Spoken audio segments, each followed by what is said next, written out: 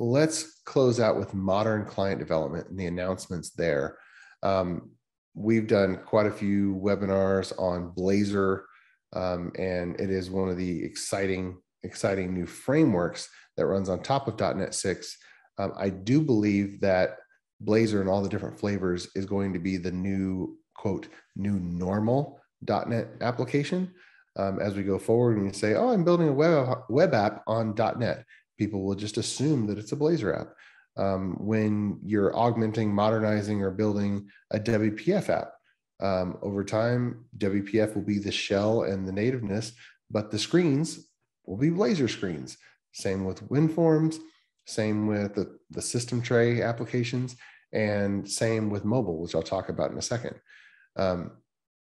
But we're not going to go deep into Blazor. There's plenty of other content we've put out. If you're not familiar with Blazor, just join our community. I believe the URLs are in the chat. We have webinar archives. We have plenty on Blazor that you can get access to. But Blazor is huge from an architectural perspective. This should completely shift what your .NET team is doing, because chances are your longtime .NET developers understand HTML and CSS. All of your web application developers understand all those, and they just drop into Blazor, and this becomes what I would predict becomes the common write once, run everywhere framework for user interfaces. Now, Blazor, again, it's just a user interface framework. It sits on top of C#, on top of .NET. For saving data to relational databases, you got Entity Framework. For programs talking to each other, you still got Web API. This is just a user interface framework. Whereas what are the other choices? The other choices are MVC, React, Angular, WinForms, WPF, and this allows all of your code. Well, some of your code will be HTML, some of it CSS, but all the rest of the code is C#. And so this competes directly and gives us an alternative to Angular and React and Vue, where all of the user interface code had to be TypeScript. So that's huge. This definitely, if you are not already strategizing adoption of Blazor, I recommend that you do so.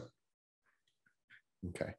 .NET 6 actually had some enhancements over .NET 5.